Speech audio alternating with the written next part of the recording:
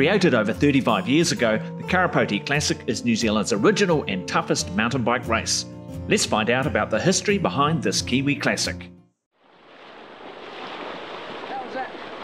Great, thanks. Buy a bike, they said, see the world.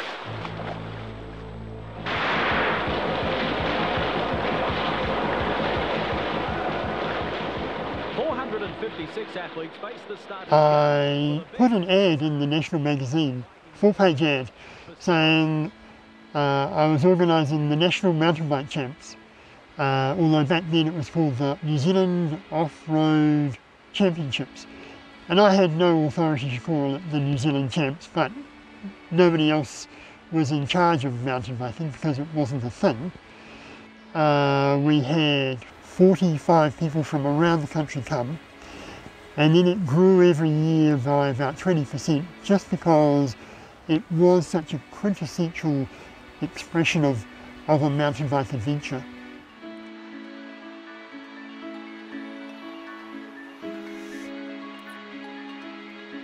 After about 5 years we paid for TV to come and show it, and all of a sudden it grew to 1,000 people. Through native bush and rugged terrain. Starting at the Akataura River, the first and the reason it's so popular is because it is quite a challenge to do. It's also really enjoyable.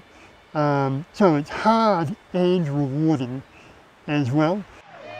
2 hours and 33 minutes after crossing the Akataura River. So everyone who finishes it has a great sense of personal achievement and relief that it's over, and they have stories about the hill climbs and the downhills and the mud and the rocks and the punctures and all the dramas. They all have stories. The first two winners of the Karapoti in 1986 rode the course with backpacks and bike carriers. The equipment may have changed, but the spirit of those days remained. For the first 5 years we organised the event and made no money.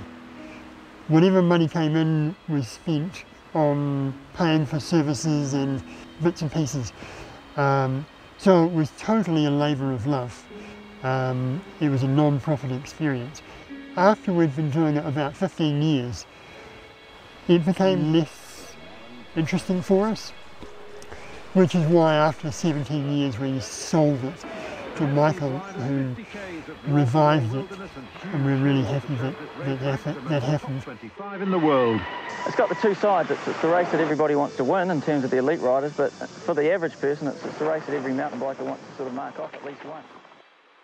Yeah, I'm Michael Jakes, been organising the Karapoti Classic since 2002. So I've been organising it for 18 odd years. Been organising events all my life really, just always been a keen runner and mountain biker and cyclist and triathlete and things like that. And yeah, eventually you get into organising these things, or some people do. Let's kick things off tonight with New Zealand's biggest mountain bike race, which is celebrating its 21st birthday. Yeah, you've got to change with the times. When the internet era came in the sort of late 90s, etc., you know, Karapoti was one of the first events to have a website. We were literally the first event in the country to have online entry. You know, one of the first events to take up electronic timing, where the event's timed via electronic chips. Yeah, and we just have to keep moving with those times and keep up, because you know that's the only way you'll keep the new generation of people, of riders, coming into the sport.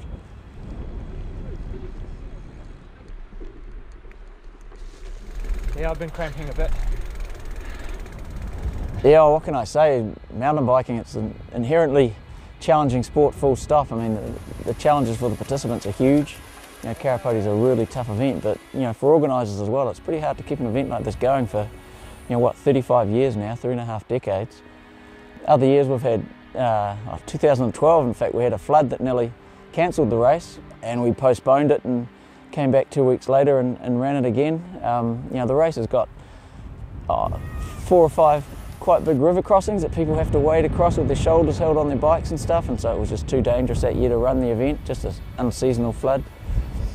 When we took it over in 2002, the event was costing about $25,000 a year to organise. Last year for the 35th anniversary event, it cost about $75,000. So you know, in less than 20 years, you know, the costs have gone up 200%. But unfortunately in that time, you know, what people are willing to pay to do an event and what sponsors are willing to pay to get exposure out of the event hasn't really changed that much. And so, you know, we have to find new income streams and keep people coming into the event, and, you know, those are the sorts of challenges every year.